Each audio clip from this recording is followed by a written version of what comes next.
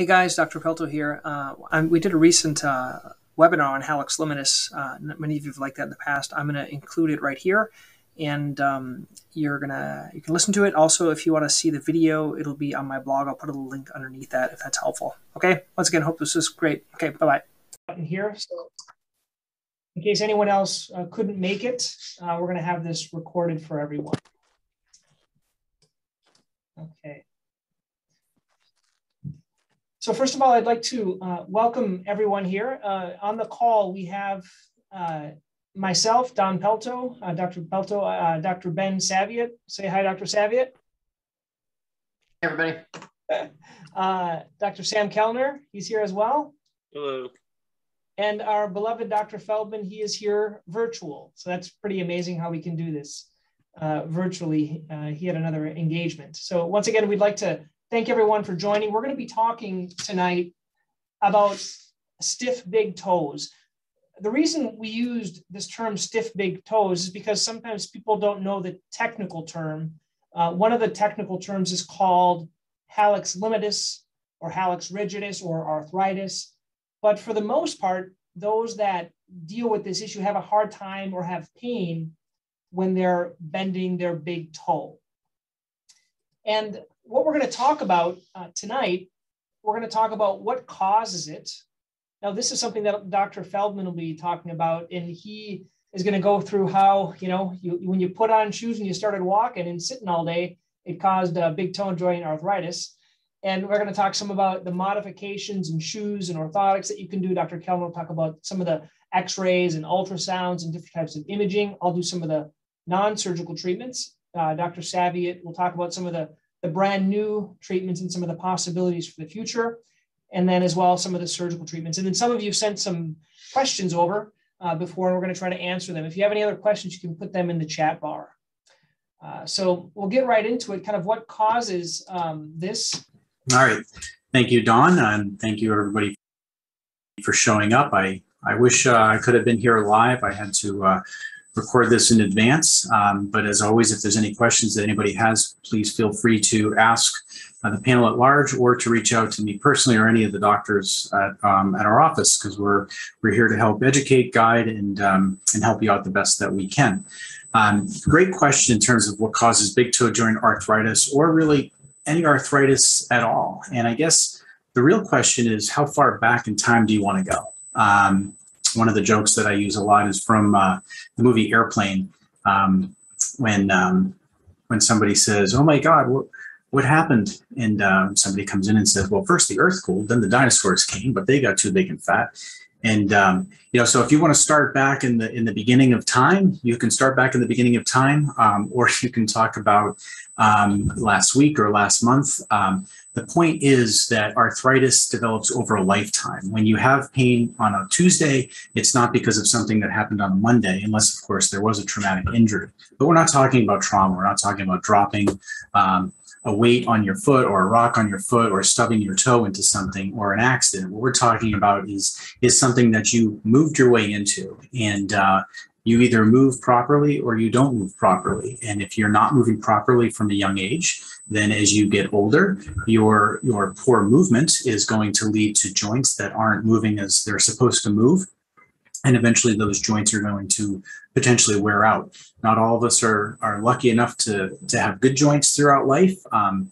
And just because we have joints that wear out doesn't even mean we're aware of them. Again, problems and symptoms are two different things. And arthritis is something that develops over time. At some point, we're likely to become symptomatic, depending on our activity level, things that we might want to do, shoes that we end up wearing. It could be a variety of reasons why we get symptomatic. The big thing I like to point out to people, though, is that chairs and shoes were never part of the quote-unquote master plan, meaning for our feet to develop properly as they're supposed to be, we should never have put shoes on them, because shoes are confining to toes. They weaken the muscles of the toes. They don't allow the joints, tendons, and the structures to work as they were supposed to work. That doesn't mean all shoes are bad. It just means they distort or disturb normal development. and then we develop accordingly. Some people's feet genetically develop in a certain way and might be different from other people, but shoes are not necessarily going to impact us all the same. My wife and daughter, for instance, have the same foot type, and they were very susceptible to poor fitting footwear. Whereas my son and I were a little less susceptible, or susceptible, I should say, in different ways. My wife and daughter were susceptible to bunions. My wife had a bunion at a very young age. My daughter had me as a father, so she still has no bunion, but she's 18 and stopped listening to me about 18 years ago, so who knows what's going to happen with her.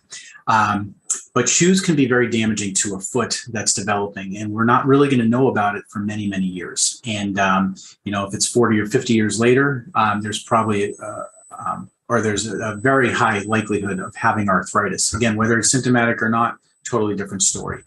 The other piece of the equation is chairs. Sitting is bad for human beings. Movement is good. Standing is good. Walking is good. Sitting is going to tighten up the hips. It's going to weaken your core, and it's going to lead to poor movement habits, which again, ultimately is going to lead to poor mobility of the hips, knees, ankles, and feet. And it's one of the things that leads to arthritis, not just of the hips. In fact, a lot of times too much sitting causes stiffness in the hips. So we stop using the hips and it stresses movement elsewhere, like the low back or the knees or the feet. So a lot of people that have low back pain, knee pain, ankle or foot pain, it really starts in the hips. It's from the hips. It's from poor hip mechanics. And the irony is the hips may look great because they just have never been used the way that they were supposed to be used. Not everybody, again, but some people and enough people out there where it is a real problem. If you want to fix many of these issues, you got to go way back in time. So when somebody builds a time machine, then I think we can be a lot more effective in how we go about treating people, because the best way to treat these things is to prevent them. Best way to prevent them, again, go back in time. Maybe we can help our own kids out, but as we develop, as we learn to walk, as we learn to move, as we learn to run, we want to do so in the right manner. So milestones are really important. If children, for instance, in this picture, if they skip a significant step like crawling, they're not going to have reciprocal movement of their arms and legs, and therefore running, like this little girl on the right-hand side of the screen does, is going to be a very challenging event for this child who skipped crawling. Now, kids can overcome lots of things, and kids are just kids, but at 20 or 30, some people may struggle later on. And again, it could be anything. We're talking about big toe joints. So the big toe joint obviously is also fair game along with other body parts. But just understand that growth and development play a key role in whether joints are going to break down or not. Poor hip function, sitting, the screen on the left, you can see the rotation in the arrows represents sitting motion, a forward hip tilt, which tightens up the structures on the back side of the pelvis. I do have my pelvis right here. And so we have the front of the knee, the front of the hips, and the back of the hips. I'll just turn it around so it matches the picture. But hamstrings attached to the back of the pelvis. And if our hip tilts forward like this, our hamstrings are going to pull up on everything. It's going to tighten everything on the back side of our body. It's going to tighten up our ankles, make our ankles stiffer so that when our bodies move forward over our foot, our heel's going to lift up early and we're going to jam the big toe joint. If you're constantly jamming the big toe joint, you're not giving the big toe joint a chance to bend as it's supposed to and where it's supposed to. You combine that with a poor fitting shoe, and that's the recipe for why people end up in our office or any doctor's office with painful big toe joints. Picture on the right, we talk about poor posture versus good posture. There's many different types of poor posture.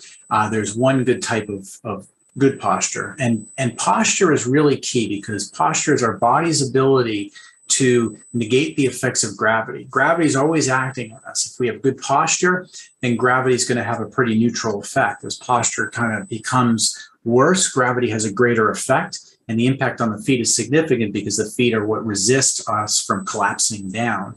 A lot of people try to correct posture by throwing their shoulders back and tilting their hips forward, which is kind of the way we were taught as kids, and many of us were taught as kids, but it's not the right way. It really has to start in the pelvis, getting the pelvis back to a neutral position having the spine moving up and the legs moving down, again, neutral to gravity.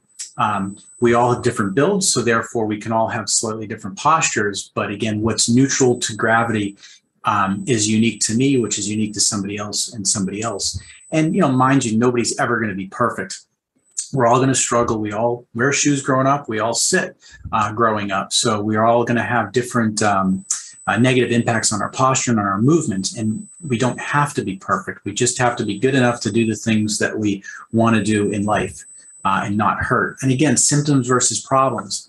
Problems exist all over our body. We're only aware of that which hurts. So when something hurts, again, it's not about something that happened yesterday. It's oftentimes something that's been years in the making, and we have to address a lot of different areas to make something better.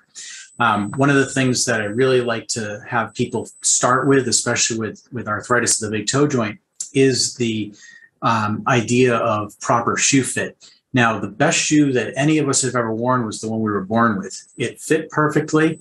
It didn't negatively impact posture by having an elevated heel, and it was very lightweight. It weighed no more than our foot does. When you add a shoe to that, you're going to confine the toe. You're going to negatively impact posture if there's a heel, and it's going to add weight, which is going to add more work and effort. So our ideal shoe is something that interferes as little as possible with the foot you have, as well as the activities you want. So if you're 50 and you've always worn shoes with a bit of a heel, it's probably going to be pretty hard to go to a flat shoe. However, if you're somebody that really prefers to be barefoot or loves Birkenstocks or sandals or flip-flops, maybe it's just the confinement of not allowing your toes to spread that you need. So going with something that's flat and without support, but something that allows your toes to spread may be the best for you.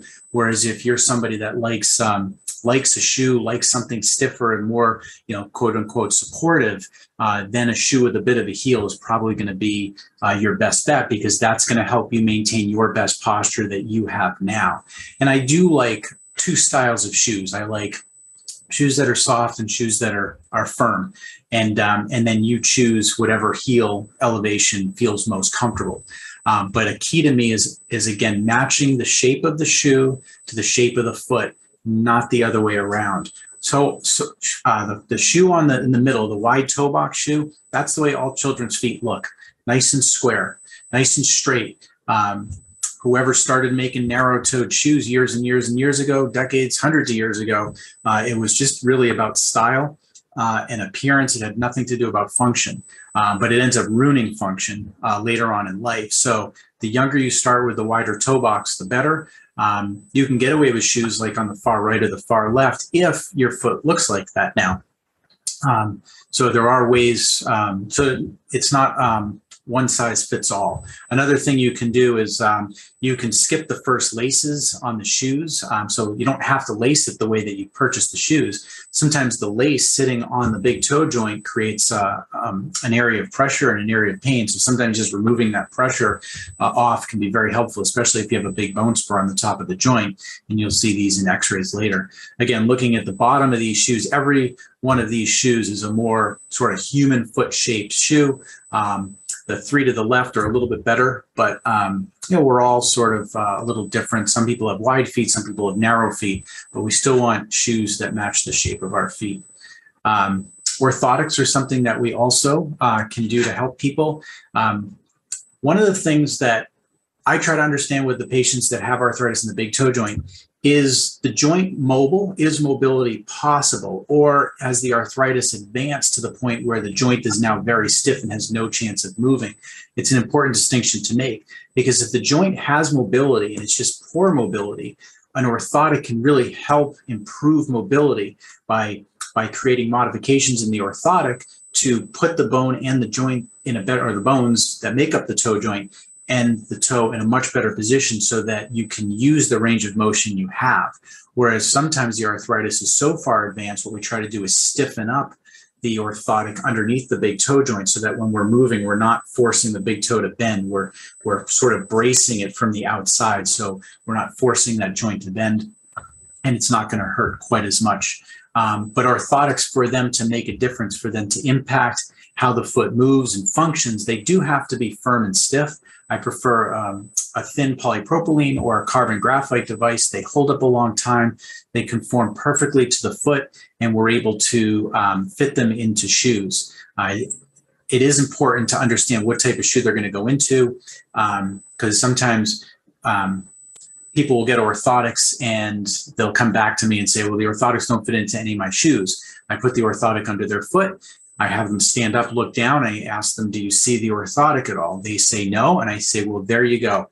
Those shoes do not fit your foot. Orthotics are made to a foot. If the orthotic doesn't fit into the shoe, then the shoe that you're wearing doesn't fit your foot. It's your choice to wear whatever it is that you want to wear.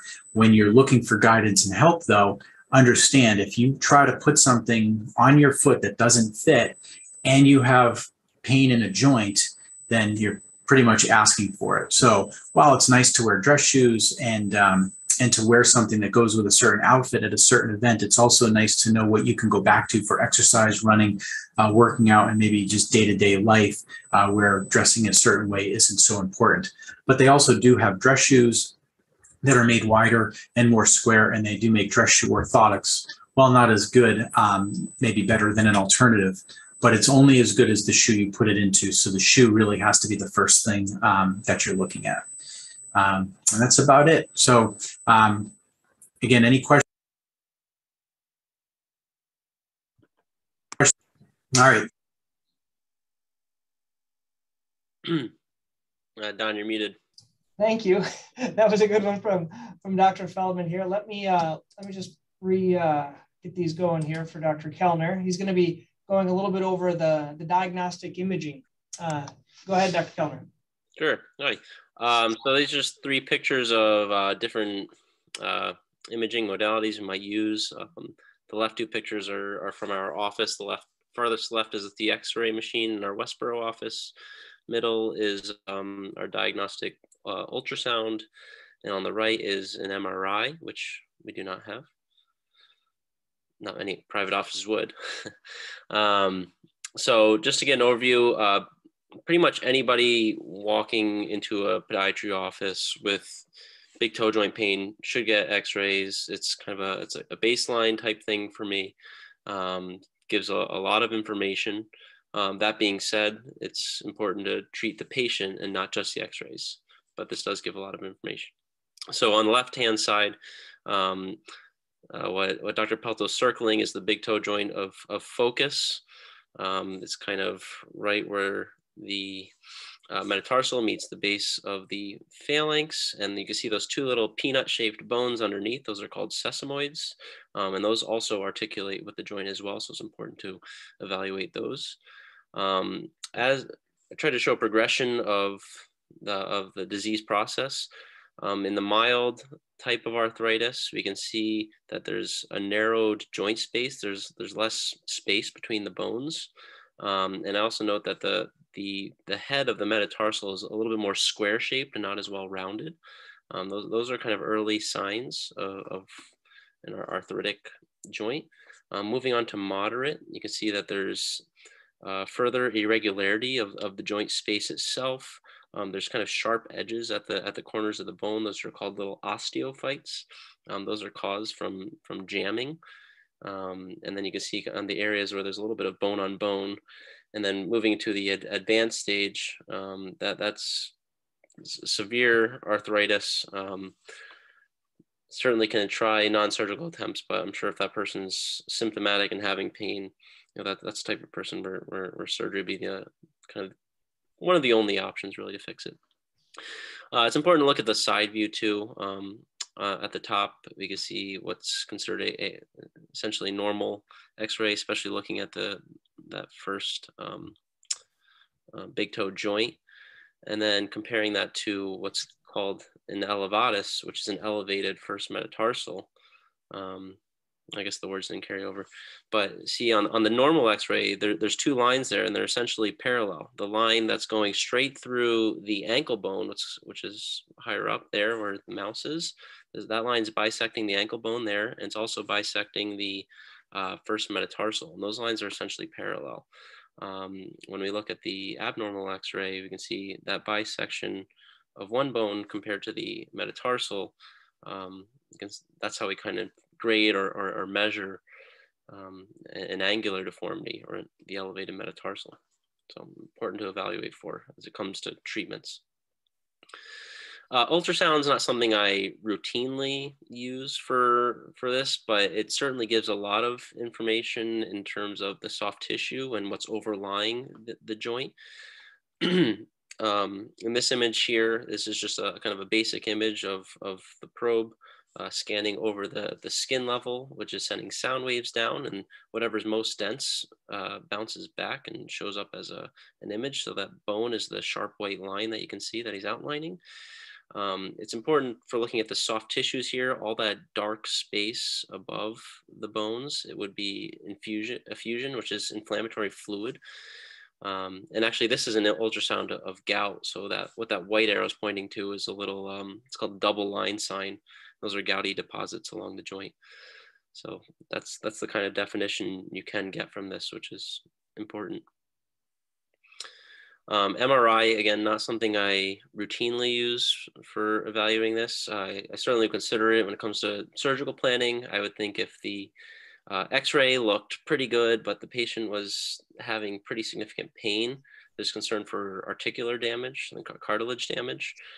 So this MRI is kind of showing what that cartilage damage might show up as, where there's a bright white signal at the head of the metatarsal bone, and kind of going into the joint. There's certain levels of cartilage damage, and that's would come to, what considerations, either non-surgically or surgically. Thank you, Dr. Kellner. I'm going to go over some of the non-surgical treatments. So these are some of the things that you could do. Dr. Feldman talked about a few of these, and I'm going to go into some detail. And there were some questions about these after I'm going to address. So what can you do to avoid surgery? Some of the common things, you could do an anti-inflammatory. I usually have patients try a 2-week dose. You could do naproxen, which would be 2 Aleve twice a day for a couple of weeks if your stomach can handle it. People can do ibuprofen. There's other things. The issues with anti-inflammatories, I don't like patients to be on them for a long period of time because it can cause different types of stomach issues. And really, if you're really needing that much pain relief, there might be some other options that are better than taking a medication. So I would say try a short period if your doctor will allow you to do that. Icing can be helpful. This is everything that we talk about. We say that icing can be helpful. It can help reduce some of the inflammation around the joint. This is something called a contrast bath, and actually Dr. Savia, he's the one that kind of got us on this. You take 5 minutes in an ice bath and 5 minutes in a hot bath and 5 minutes in an ice bath. You go back and forth. And this, I kind of equate it to resetting the computer. So basically it shocks your body, cold, hot, and cold, and it helps with the swelling. Now, both of these, the anti-inflammatories and this icing technique, I would say, let's say you have this toe arthritis, but it's usually not a problem. But then let's say you're doing a lot of squatting and kneeling when you're painting and it gets really inflamed, that's when you would do stuff like this. It's not something that you're going to do every single day for the rest of your life. This is an incident, like wearing a bad shoe, a very flexible shoe, going to an event, doing something where it gets aggravated until it calms down. So a lot of these can be done to calm things down. These are not going to take away all that arthritis that Dr. Kellner talked about. It's not going to do that. It's just going to help you when it gets inflamed. It's a good option for you. There are some physical therapy modalities. Now, a great physical therapist is worth their weight in gold, and we have some great ones that we refer to, but not all physical therapists are able to resolve big toe arthritis, right? They can help a little bit with the arthritis. They can help strengthen some of the muscles around it. They can help your toe to purchase a little bit more by pulling it down. There's a technique where you can just almost like cracking your joint, you pull it out and you relieve some of the tension that's in there. So it almost gives the joint a little bit more space. There's actually a surgical technique that's similar that decompresses, we call it, the joint and gives it a little bit more space. Those are helpful, albeit probably temporary. And it really depends on the amount of arthritis. So as Dr. Carolyn showed, it may be like mild to moderate, but the severe and the one that's almost fused, not going to work so well. So some of these can work at different phases when you're dealing with your hallux limitus or your arthritis in your big toe joint. Cortisone. I use it more as a diagnostic and a therapeutic tool in the office. That just means it's going to help me to diagnose. So if you do an injection to that joint that's bothering you, and all the pain goes away, you can realistically say that that joint is the problem. And if you fuse that joint, which Dr. Savvy is going to talk about, and there's no more joint there, that's what it's going to feel like. There's not going to be any pain. I tend to use a limited number of cortisones. I know there are certain specialties, for example, maybe in the hip and the knee, they'll do it every 3 months. They'll do 3 a year, pretty much forever. Or they'll do type of a Synvisc, which is a lubricant. In our practice, we don't use those. I think some people might use something like that, a lubricant. We're not doing that. We have some kind of regenerative, some advanced things that we kind of play around with that might or might not work. But a limited amount of cortisone, I think. The reason I use cortisone, for example, if someone's going to go on a hiking trip and they know that they're going to do a lot of activity and they have arthritis in the big toe, I'll say, why don't you come a week or so before? I'll give you the cortisone. That'll last you through your hiking trip and you'll be able to feel better. Okay, that's how I use cortisone. Dr. Feldman alluded to this alternate lacing. I just have an example right here. Basically, you can put the laces here or even skip these. You skip up. And so if you have a bump on top, a big arthritis up there, it can be helpful for that. Here's an example of a shoe that actually has biased lacing. You can see it's not right in the center. I think this one was a gel Cayano type. I know we're not supposed to talk about shoe types, but this is one that there's not many that are like this, but it's on the side and it helps the big toe to bend and move a little bit better. Shoes are really important for this. And then there is a possibility if you have a really inflamed joint and it really hurts a lot, you can do a type of a taping technique. I don't think I've ever done something this extravagant, but I've tried different types of taping. If you want to mobilize it as well, you can put some into a walking boot. These are if it's really, really inflamed, if you really overdo it. So I might do this with a cortisone injection or with a walking boot just to calm things down until you're able to do more definitive treatment afterwards.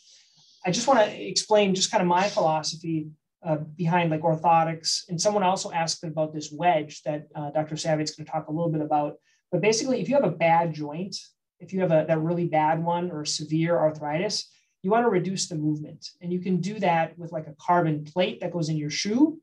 Or this is a kind of an example of an orthotic that has this extension in the front. So both of these are used to not allow that to bend. Now, if you have a better joint, a good joint that has hallux limitus, or we haven't talked about this, something called functional hallux limitus that I think Dr. Savvy is going to talk a little bit about. And I'm actually going to put this on the link afterwards on our blog. I'll put he has a couple of good blog articles on hallux limitus. I'll include that if you'd like to read those. But I'll talk about if you have a good joint, really not much arthritis, how you can increase the movement with different modifications in an orthotic as well. Now, Dr. Saviat, all to you. Talk a little bit about regenerative treatments and some surgical treatments to finish it off. Hi guys, Dr. Saviat here. I usually get pegged talking about these regenerative treatments. Interestingly, there's not a lot that we use the regenerative medicine for in terms of these stiff big toe joints. There's a whole bunch of stuff in this space that we use for other things, whether it be shockwave therapy or amniotic tissue injections or PRP, but it's pretty much been my experience, and I think fairly universal around the office, that this stuff is not particularly useful for an advanced arthritic condition. I'll buzz through them just kind of quickly for completeness sake, but my opinion is that there's a minimal role, but they can sometimes buy a patient a little bit of time before they have to make a more intensive decision. So stuff that's out there, we have this two devices actually in the office that are both shockwave therapy devices, and effectively what that's doing is kind of tricking your body into thinking that an acute injury has just occurred, and our bodies are really good at repairing acute injuries and pretty terrible at repairing chronic injuries. So you're almost switching a a chronic injury to an acute injury pathway to try to get your body to heal it. However, when you're doing that for an arthritic joint, if there's no good cartilage there and it's a lot of bone that's overlying a big bone spur, you're really not going to do much other than maybe generate a little bit more bone production. So you're probably actually going to speed up the arthritic process in a really severely degenerated joint. So great for a lot of stuff. I push a lot of people towards shockwave therapy for plantar fasciitis. It's first line for me. For Achilles tendonitis, shockwave is a first line treatment modality for me, but not really for something like this. Next thing that we would consider that's out there is platelet-rich plasma injections. These are okay in certain circumstances. Again, not really a big fan of these for arthritic conditions. They certainly have more of a role for the Achilles tendinitises and plantar fasciitises. And the last thing out there is these amniotic tissue graft injections. These actually have a small amount of utility, more so than the shockwave and the PRP, because they're basically amniotic tissue matrix that comes from that placental tissue from a live C-section birth. So you might be able to inject this into a joint and get a period of time where the cartilage can kind of respond a little bit, become a little more robust. It pulls in some of those nutrients from that placental material. Now, all of that is to say that if you don't do anything to treat the functional issue that's causing the toe to not move appropriately, if you're not in an orthotic, if you're not doing physical therapy treatments to help that big toe joint move better, you're making this even more temporary. So there is some role for this. The downside to that amniotic tissue stuff being that it is not cheap. It is, as you would expect, anything that comes from a screened donor with placental tissue and has to be processed a certain way so that it's cellularly active. That is not a cheap process. So that's something to keep in mind. The more important stuff, in my opinion, for these stiff big toe joints is the surgical, all of the surgical treatments that are available for managing big toe joint arthritis. We've been really talking about how the big toe joint is kind of the first metatarsal and the big toe joint, the proximal phalanx, the base of the toe, working in combination. But Dr. Kellner mentioned earlier that there's these two, he called them peanut-shaped bones. They're mostly oval-shaped bones, just to bust on them a little bit. They're these little oval-shaped bones that basically function like your kneecap underneath your big toe joint. And just like your kneecap, they have to glide smoothly for that joint to move well. So there are a lot of times where our decisions based on what we're doing either in the office or in the operating room are based on how well those two little bones are moving with the whole joint complex. So keep that in mind as we're moving through some of these surgical discussions, that this is really more of 4 bones moving rather than just 2. And if you have to, you can put your hand on your knee and feel things moving around. So we'll go to these. These are sort of a schematic of how your big toe joint is supposed to move. If there's no weight under your big toe or under the big toe joint and you push up on the toe, you should get around 65 degrees of range of motion. So you push up under that toe and up it goes. And if it's less than 65, then it's usually some early stage arthritis. If it's in that like low 30s or less, and there's no other forces being applied to it in this off weight bearing exam, then something's structurally wrong with that joint. That there's usually something in there, whether it's a bone spur or a bone chip or the shape of those bones is not aligning appropriately. Something's structurally wrong with that joint.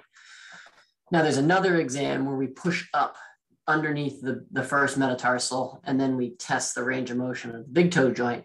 And that's called a simulated weight bearing exam. Now, most of the time, a healthy toe joint will get about 45 degrees of range of motion there. So it goes down when you put some force underneath it. But under most circumstances, that's what we would see is that the toe should move reasonably well.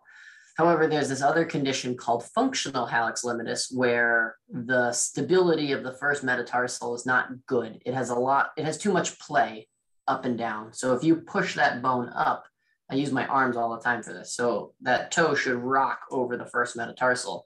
But if you push that bone up and it goes too far, now there's nowhere for that bone to go. So it'll jam when it really shouldn't. That toe should be able to move reasonably well with a little bit of force applied underneath it. And that weight bearing exam is really important because that's what happens when you step down on the ground. If the ground is pushing up under your first metatarsal and it floats up, it's going to jam your big toe joint. And over time, you're going to destroy the cartilage within that big toe joint as those two bones just bang against each other. So with that all said, there's sort of a spectrum of disease progress that correlates directly to a spectrum of potential surgical options here. If your joint's perfect on the far left of the screen, you don't need any kind of surgery. If you have follow the lines from left to right, from mild arthritis to severe arthritis, there are different options as you go along. The most mild option is what we call a kylectomy. The next more intensive option is a joint implant. And the most severe joints end up with a joint fusion. Now, there are a couple other things in there that I'll mention at the very end here, but a kylectomy, the best way to describe it is basically a joint clean out. So those bone spurs that are basically causing, I call it the door jam effect, or a doorstop effect. It's like sticking something under your door. There's no way it's going to swing appropriately. So if you go in, you take out the little doorstop, then that joint's going to be able to rotate appropriately. You can see in this picture that this was done the same way that I do it. You take a bone spur off of both sides. There's a little teeny bone spur that was taken off the base of the phalanx as well. So kind of have opposing door stops that you take out, and that increases the range of motion of the joint. Really works great when there's just something causing an impingement. It works great when the cartilage is in good shape. It works great when those little sesamoids are moving well.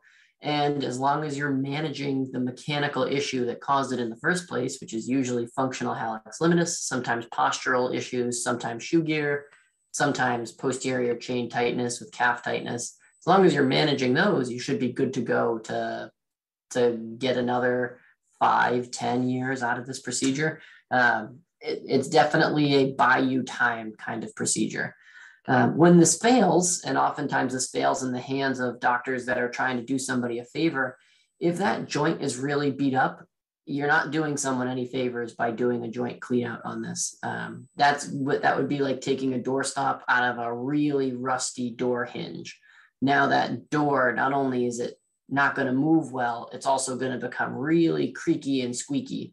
So in some cases, that bone spur is stopping painful motion for patients. So if you remove the bone spur, now they have way more motion, but they have a lot more pain.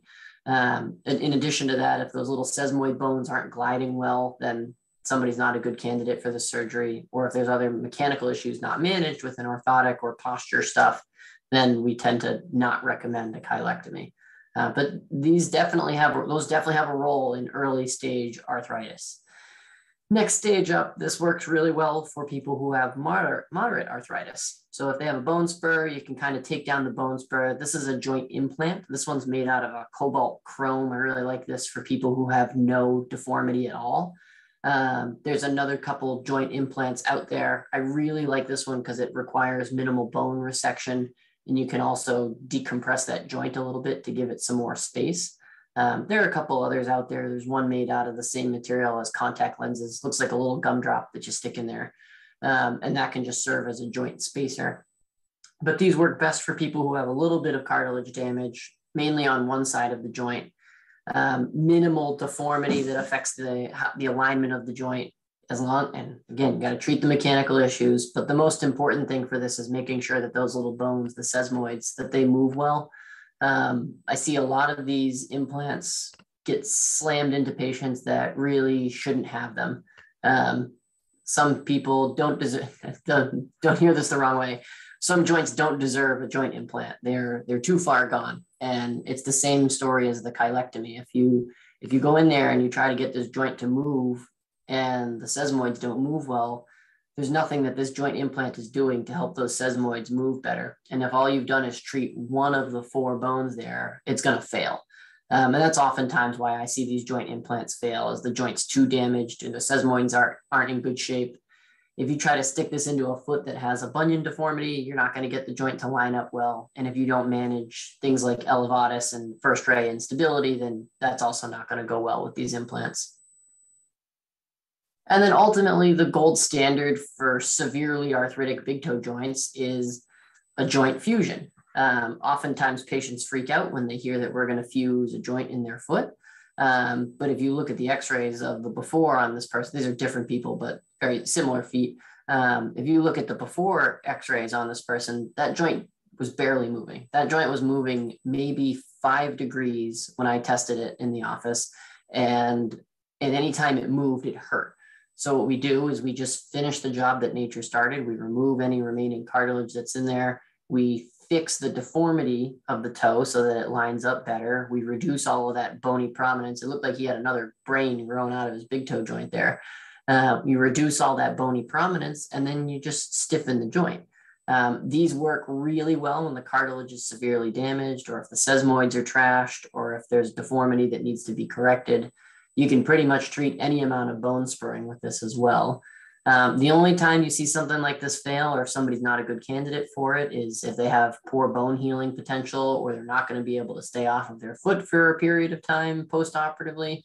And then I put this last caveat in here of someone who needs first MPJ range of motion. That's your big toe joint.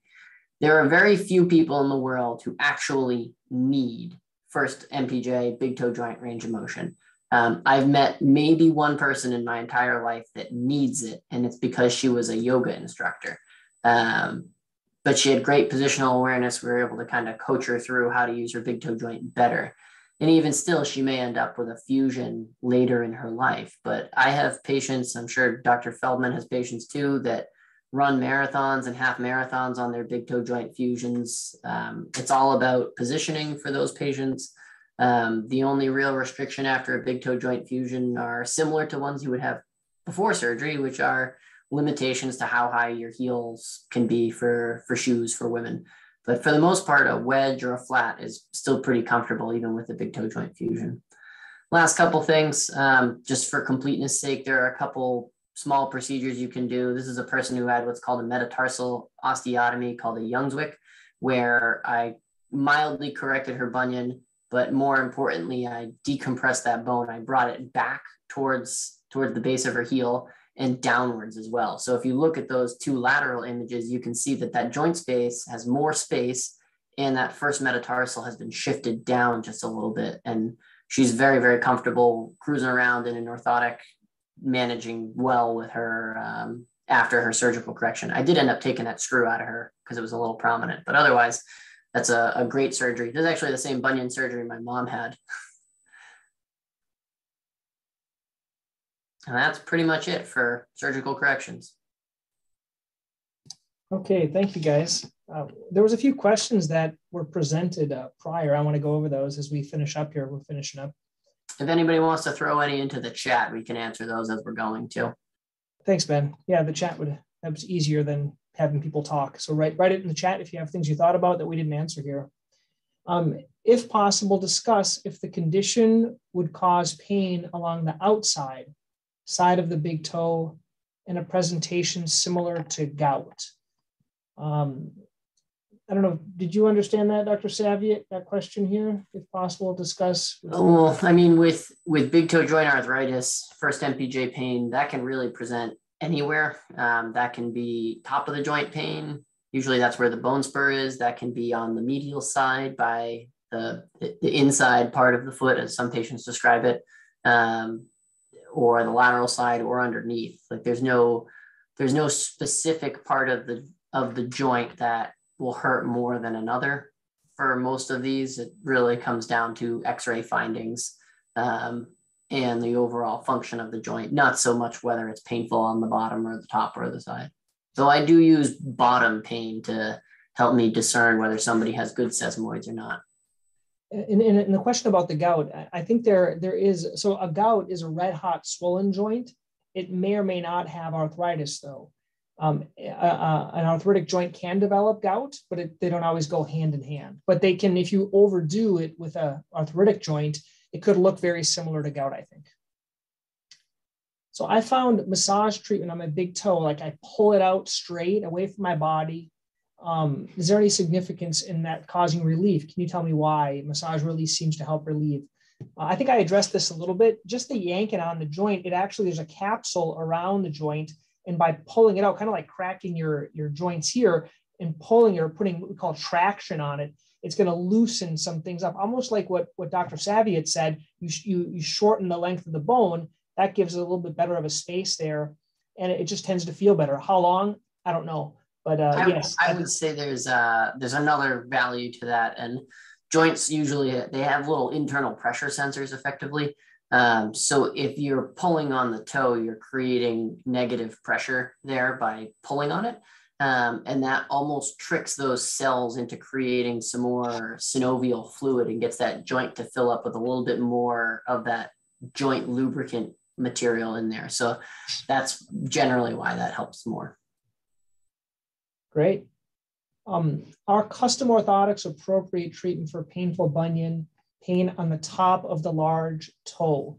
I'll ask Dr. Kellner here. You can talk a little bit about orthotics. Will it help with pain on the top of the large toe? Certainly can. But short, depends on, because for me, when it comes to orthotics and bunions, orthotics aren't going to correct a bunion by any means. It might control abnormal pronation or flat foot control, which can maybe prevent progression and so forth. And then I think what Dr. Feldman had touched upon, there are certain modifications that we make in the orthotic specific to your joint, your symptoms, your x-rays, range of motion, and so forth. We can make the orthotics so that they can help enhance the range of motion and your foot position versus immobilizing it with a stiffer extension. So I would say yes, it's not guaranteed that it will help for everybody. That's why surgery exists. Good. And then the last question, can toe wedges, kind of like potato wedges, can toe wedges improve stiffness? If yes, when it's the most appropriate time to wear them, during the day or the night?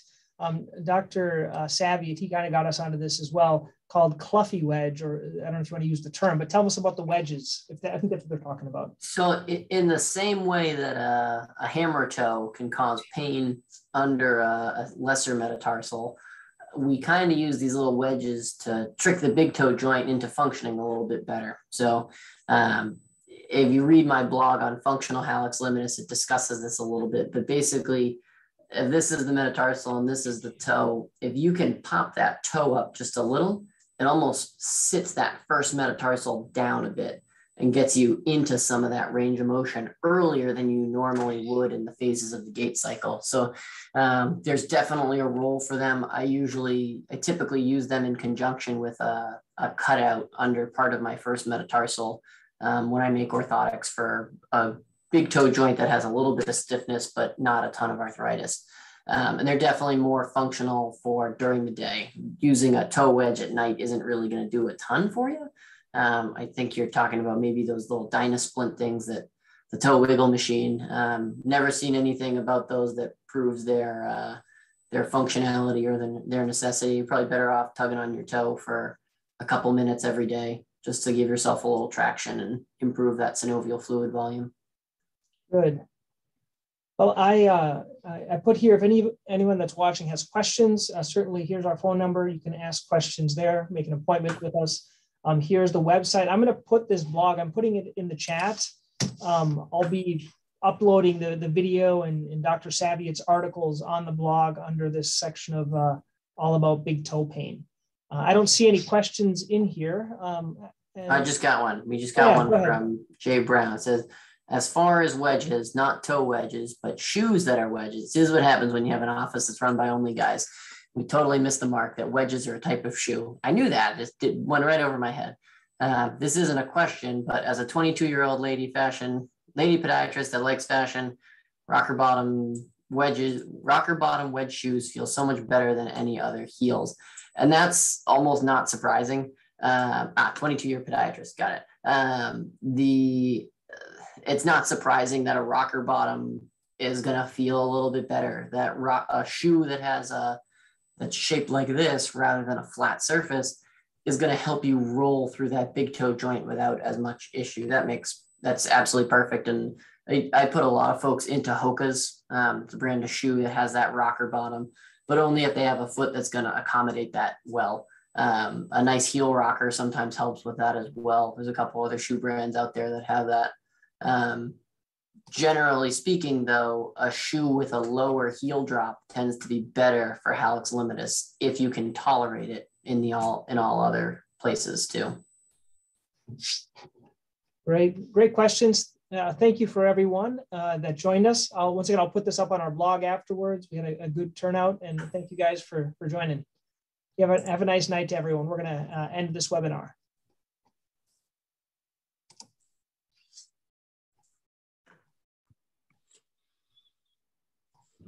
That was good.